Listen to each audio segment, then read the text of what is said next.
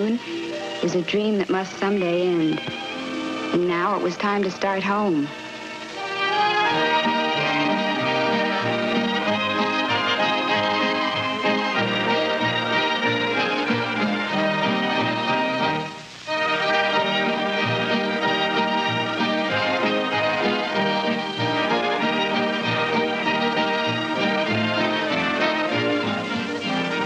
One of my new wifely duties was to act as co-pilot and navigator. And almost immediately, I changed our course. He favored a very direct route back. I fancied a little side trip to the town of Lander, Wyoming, for no more reason than the name sounded interesting. Why not, he said. And away we went.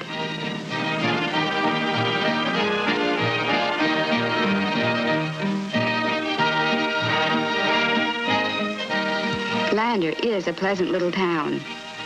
Plenty of places to buy things, especially souvenirs. We promptly named it Two-Gun Dan Cupid.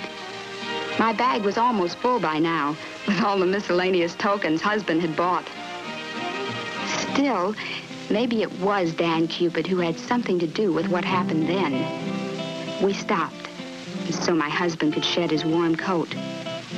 And suddenly, we both had the same idea. There was an unmarked road right there, not much more than 2 ruts in the dust.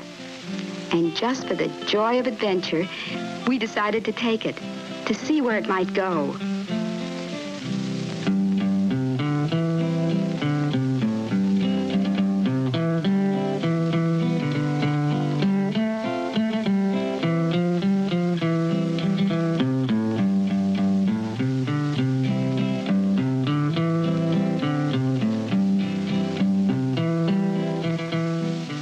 What do you know?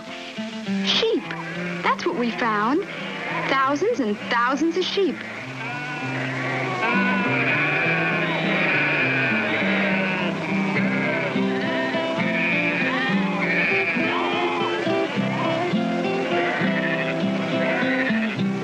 We'd stumbled on a wool ranch, if that's the right term. And I'm sure it isn't.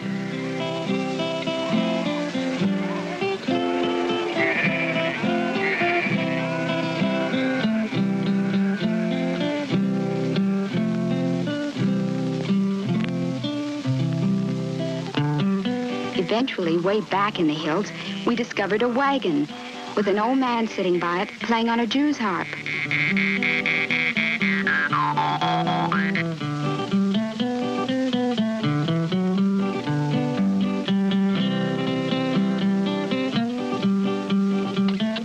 He had a partner, it seems, and they were both very friendly.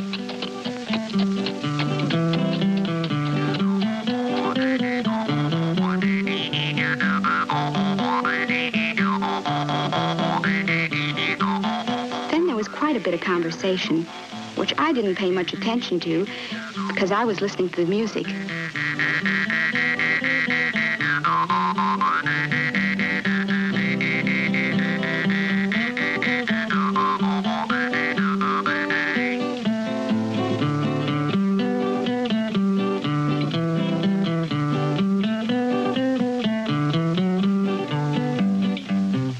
Finally, it came out. They'd been talking about, of all things, jade. Green jade.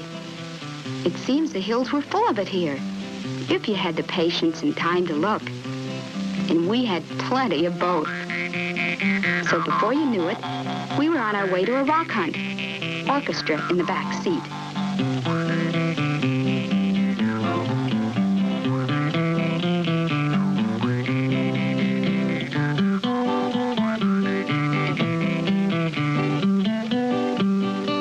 As far as we could in the car.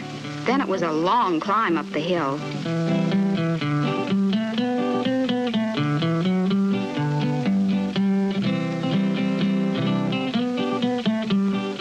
But the jade was way up there. Nothing would do, of course, but he had to go on alone to get me a souvenir. A souvenir?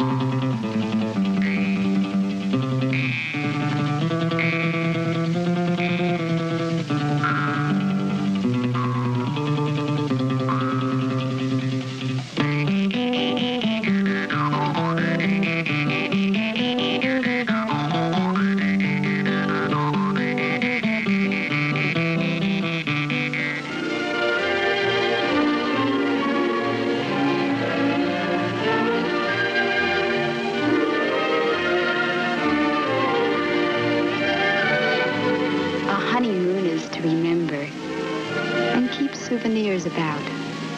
I have many precious memories, many souvenirs, but the one I'll cherish most and best is a small, not very pretty, jagged piece of green stone.